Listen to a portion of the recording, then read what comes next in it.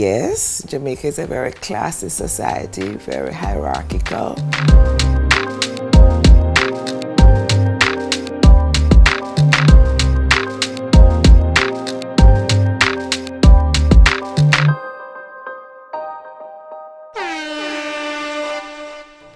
I'm Carolyn Cooper, and I'm a professor emerita from the University of the West Indies, Mona, Jamaica.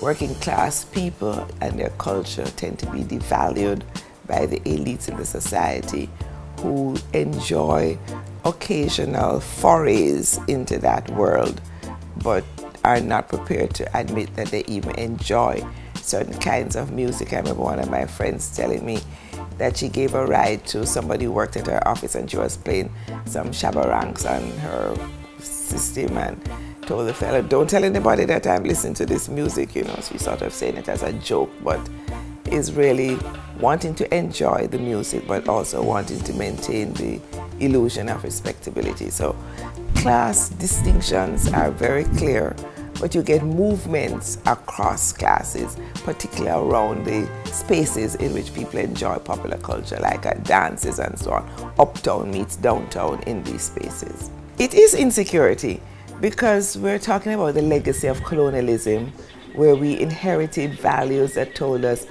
nothing black, no good. Majority of the people are black, so the majority of us no good. So our language is not good, it's broken English, it's corrupt English. It's the language we created out of the African languages that we brought here in our heads, plus the various dialects of English that we were forced to learn.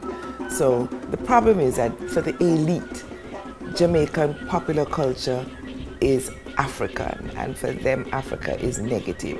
So there's this insecurity about recognizing that what is distinctive about Jamaica is exactly what the elite reject, because they are so into aping first British and now American culture. So they have contempt for what we have produced. So that is the insecurity. Garvey was one who pushed us to emancipate ourselves from mental slavery. People think that that is an original line from Bob Marley.